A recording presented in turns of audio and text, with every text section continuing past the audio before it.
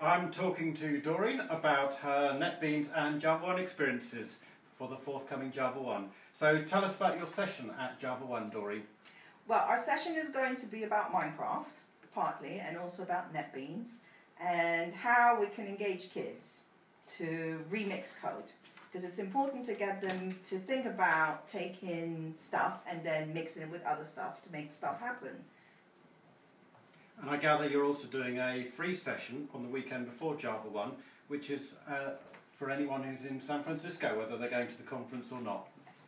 We're sort of doing a local community event in partnership with Mozilla, where we sort of host parties around the world, globally. This is just the San Francisco one. And again, it's going to be about sort of helping kids understand the power of remixing, the power of hacking somebody else's code that is permissible, yeah, and making things happen, because it could be the spark that makes them want to look deeper and under the hood. And this is usually and always free events that we host, because it's really important to inspire young minds to consider liking what we like. You use the word party, and I gather it sounds like it's going to be a lot of fun. What's the best way to make coding fun and appealing to newcomers, especially kids? I think it's basically you have to find out what the kids are into.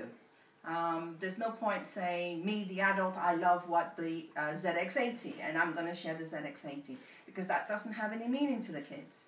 The current ZX80 is Minecraft. It's the one thing that the kids will spend hours and hours and hours on the damn thing, in some sense. And mum and dad doesn't have to ask them to play with it. If anything, we have to get them off it. And so a lot of the sort of coder families or people in engineering are sort of starting to realize that actually Minecraft is the perfect tool to look under the hood, because every object in Minecraft is packed with Java.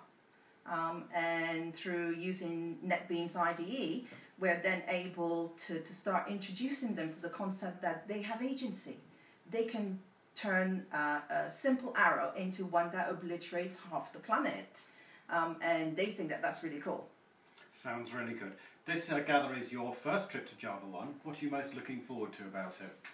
Well, I'm a community person, and so I'm sort of really excited to be able to meet people that are within the Java community, and sort of talk to them, see what they think, what tools they like best to teach Java. I think Java is a hugely important language, partly because of Minecraft, because that's what the kids want. So. But also, you know, you can put it on the Raspberry Pi now through NetBeans and various other things. And so it's going to become more and more important to a very young element of our population. We did a really big maker party in Newcastle, which is in the north of England. And we lost count at 200 children going through the Minecraft exercise. The youngest was 5.5, and he came back 3 times. And I was thinking, like, Christ, you're just 5.5, you know, and that was amazing. You know, natural engineer, why not start them at 5.5? Are there any sessions you're particularly keen to attend at JavaOne, or are you going to the NetBeans Day before JavaOne? Definitely the NetBeans Day. It's going to be, again, sort of really exciting to meet this whole new group of people. I'm a practical person. I like sort of maker stuff. So one of the things that I'm going to go to is there's a talk on farming and using Java at the same time, and there's also the word Lego in there. So that's irresistible, you know, anything to do with Lego. So NetBeans, Lego and Java all in the same talk? Absolutely. I mean, you know, what more do you want? Dalek, maybe? Yes. So what do you like most about NetBeans as an IDE for teaching coding? I think it's the team that's behind it, and they're also sort of very progressive. They're looking at the latest tools like the Raspberry Pi and sort of thinking, how can we use this new technology and include it, because we know the kids are going to be eventually using the Raspberry Pi, especially with the Pi team that is sort of bringing out some really good content for the kids to go through.